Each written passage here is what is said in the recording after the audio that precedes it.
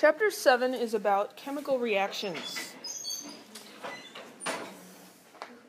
The first section here talks about some reactions, some chemical reactions that you're probably familiar with. One of them is called a grade school volcano. Perhaps you made one of these in grade school or saw one where you make this volcano out of clay and then maybe paint it, or you could make it out of paper mache.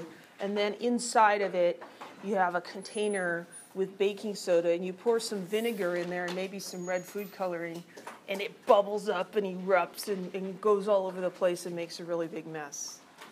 It's really awesome. I should probably make one and bring it into class. That'd be fun. Or even, I should get my act together and find a YouTube video of one, because that's almost as good without the mess.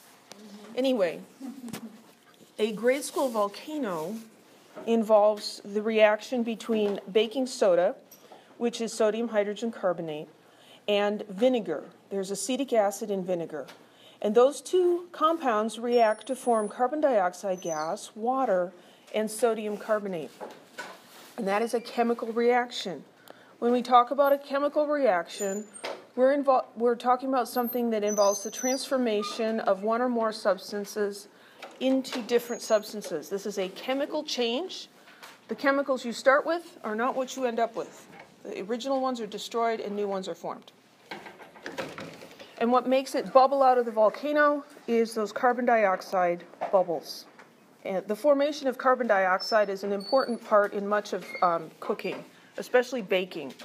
The reason the bread rises is because the yeast gives off carbon dioxide, and those little bubbles cause the bread to rise up. There's a lot of chemistry involved in cooking. This reaction gives off a gas. So it occurs in a liquid and it forms a gas. Those are called gas evolution reactions. We're going to talk about several different types of chemical reactions. Another chemical reaction occurs inside of an internal combustion engine, inside your car engine. Hydrocarbons such as octane, which are present in gasoline, combine with oxygen from the air. They react to form carbon dioxide and water. The octane is destroyed, carbon dioxide and water are formed. If you were able to fuel your car with pure octane, then there would really be no pollutant at all. There'd be carbon dioxide, which is present normally in the air, and water. The reason that cars pollute the atmosphere is because they're using petroleum-based gasoline, which is a mixture of all kinds of different things, and so you get a lot of impurities in there.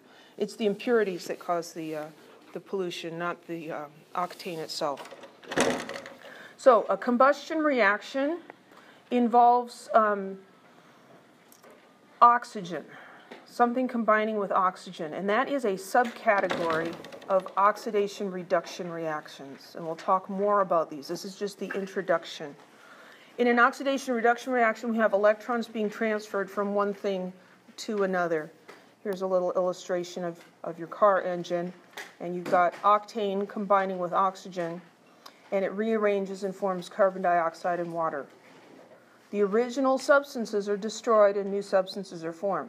And the reason we like this reaction is because it's exothermic and it gives off energy which we can use to make the car go forward. Always a good thing. There's chemistry involved in washing your clothes. Why do we use laundry detergent in the washer instead of hand soap? Well, for one thing, if you have a front loader high efficiency machine, all those bubbles cause a problem. But laundry detergent actually works much better for cleaning clothes than hand soap does, because the laundry detergent has water softeners in it. Hard water has calcium and magnesium ions, and the water we have here in the Fresno area is hard water. It's mostly from groundwater. It has a lot of dissolved minerals. That's not a bad thing. Those minerals are good for you, but it does cause a problem when we wash clothes or other things.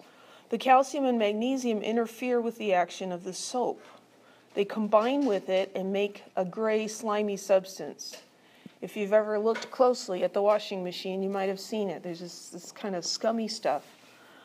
It also builds up around the kitchen faucet in the bathtub, and you get this white, scummy stuff, right? hard water deposits. If we put soap in pure water without any deposits in it, it bubbles up very nicely. If you put some soap in hard water, it doesn't bubble up as much. You need a lot more soap to get that soapy feeling and that soapy appearance in hard water than you do in pure water or soft water. So the laundry detergent has things in it like sodium carbonate. That's also known as washing soda. It is slightly different than baking soda. It has 2 sodiums instead of 1 sodium and a hydrogen. What happens is the carbonate ions from the sodium carbonate react with calcium and magnesium to form calcium carbonate and magnesium carbonate. Those are insoluble substances, and they just come out of solution. And so they're messing around in the bottom of your washer, but they're not going to get on your clothes, and they're not going to interact with the soap and mess up the soap. So the sodium carbonate removes the calcium and magnesium ions. This is an example of a precipitation reaction. These are reactions that form solid substances in water.